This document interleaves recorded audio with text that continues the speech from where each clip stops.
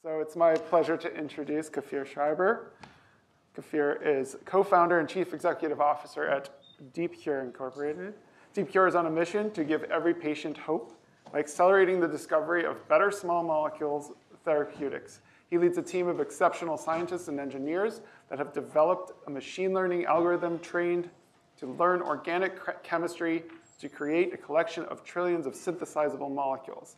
They use AI to predict and optimize a drug's most important properties, such as potency, selectivity, toxicity, to name a few. They also leverage automated synthesis and robotic testing to create a continuous feedback loop between the AI and the wet lab. The title of his talk is What's Holding Back AI in Drug Discovery? Kfir. Thank you, Eric. That's not the presentation. Where's the clicker? Oh, I don't have Yeah. One sec. Where's the remote? You have it? Yeah. Oh, got it.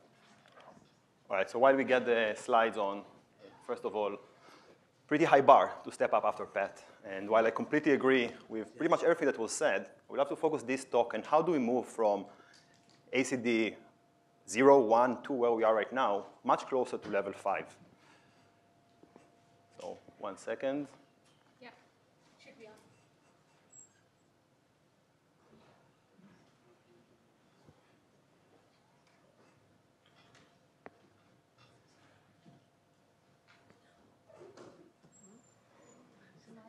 No? Not this one.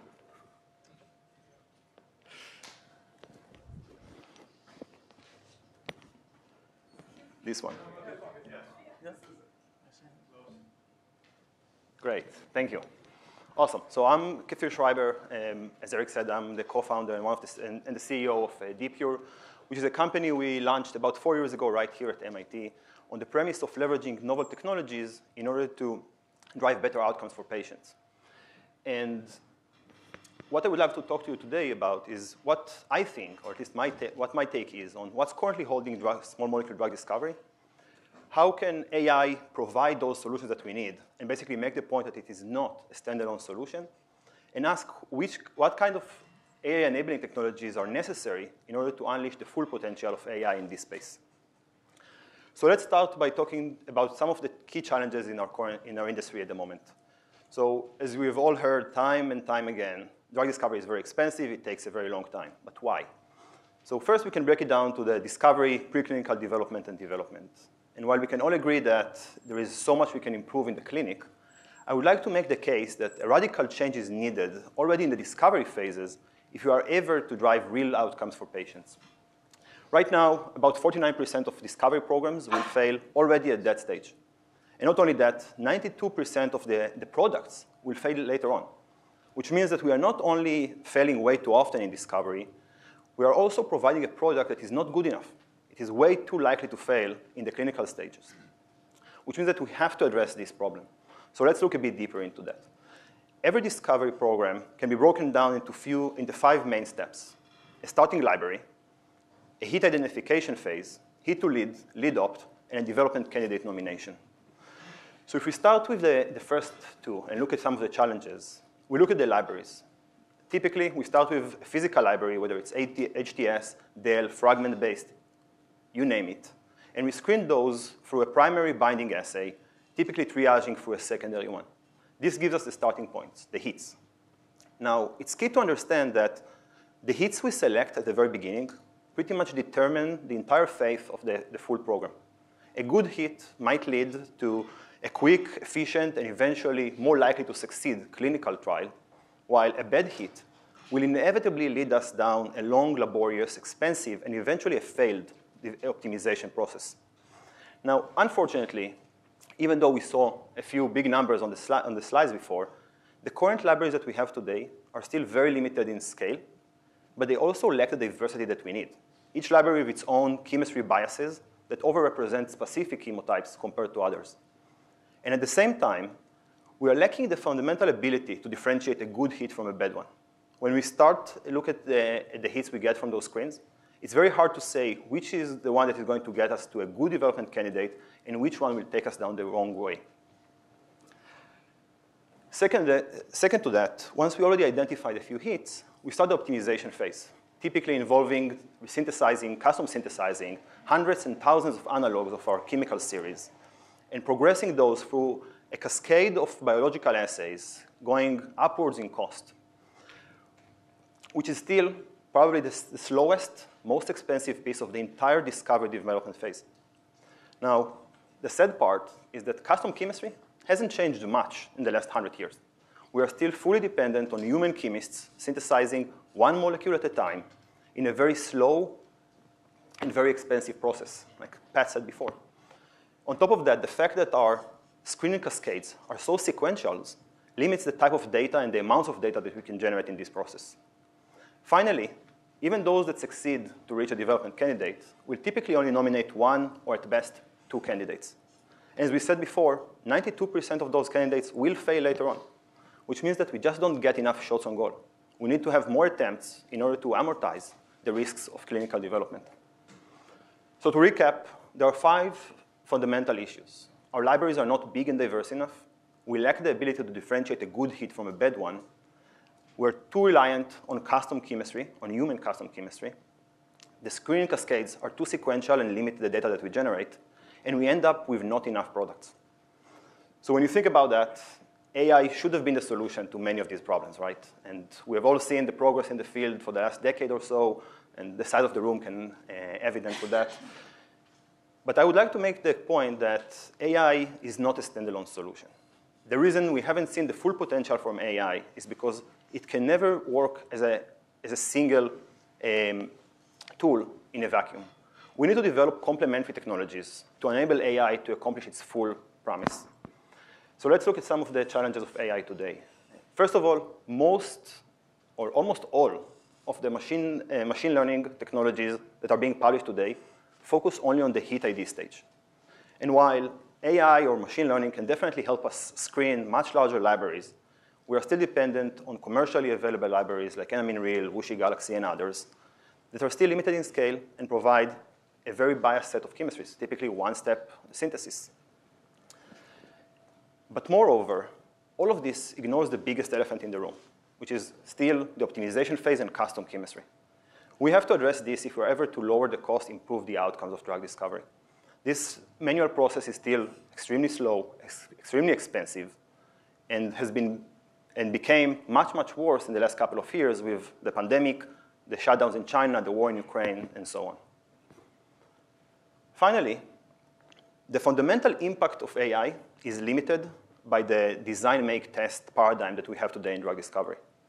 As long as we depend on custom chemistry, shipping compounds worldwide, which creates a very long cycle times to get data back, we are limiting the speed of those cycles and the ability to learn from one to the next. We also use a variety of different assays being conducted in different labs worldwide, which creates data reliability issues, increases the noise levels, and restricts the type of learnings that we can get from those results. And finally, the high cost of downstream screening, once we already have a hit, prevents us from generating significant amounts of data and stops us from identifying those key limitations, the key liabilities of each molecule at the very beginning. So what can we do about all of this? I would argue that what we need is not another model. Those are AI-enabling technologies that will help us solve those fundamental challenges of AI in drug discovery. And that's pretty much exactly what we have been doing at DeepCure for the last 4 years. We have built what we call the world's first molecular foundry. That's a site fully designed to automate the complete design, make, test, learn cycle from start to finish.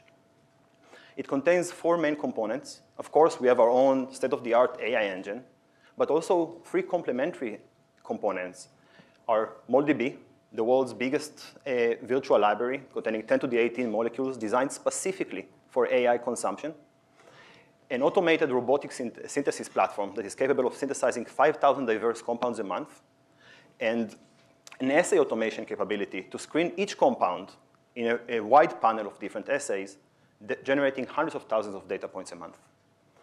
So let's start with the AI engine. If at the beginning I said that one of the key challenges is differentiating a good hit from a bad one, this is exactly what we designed our AI engine to do. We leverage multi-parameter optimization in order to predict and optimize about 26 different ADME and tox properties for each molecule, on top of the traditional potency, selectivity, cell activity, and so on. This gives us the ability to identify those good hits at the very beginning. On top of that, we leverage machine learning in order to optimize the chemistry, the synthesis, the reaction planning, in order to speed up the later on stages as well.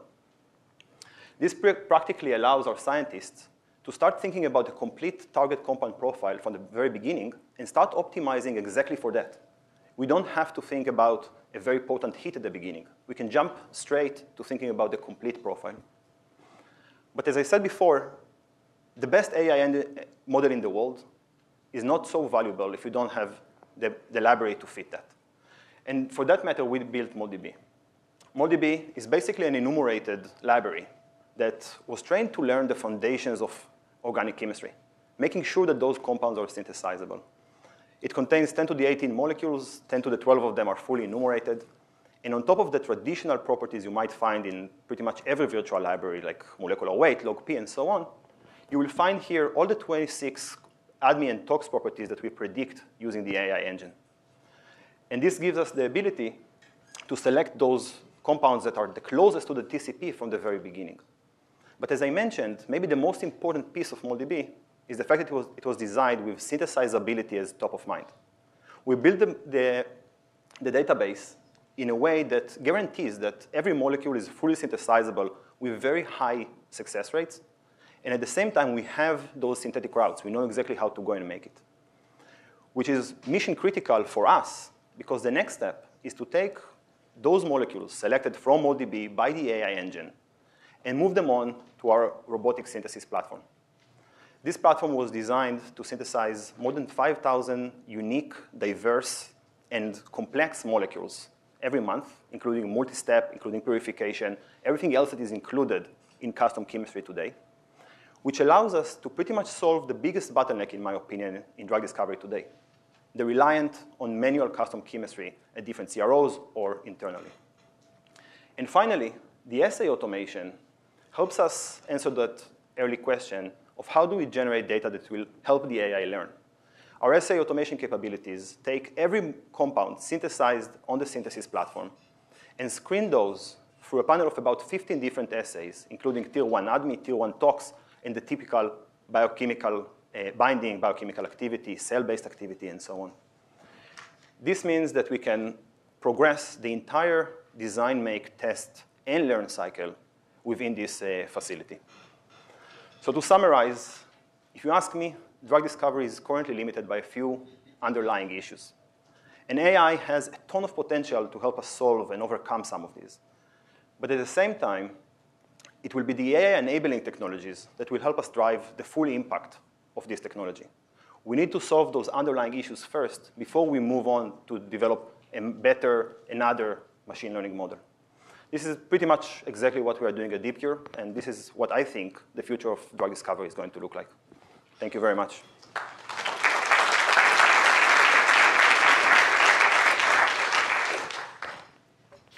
Thank you, Kfir. We have time for a few questions if anybody wants to come up to the microphone.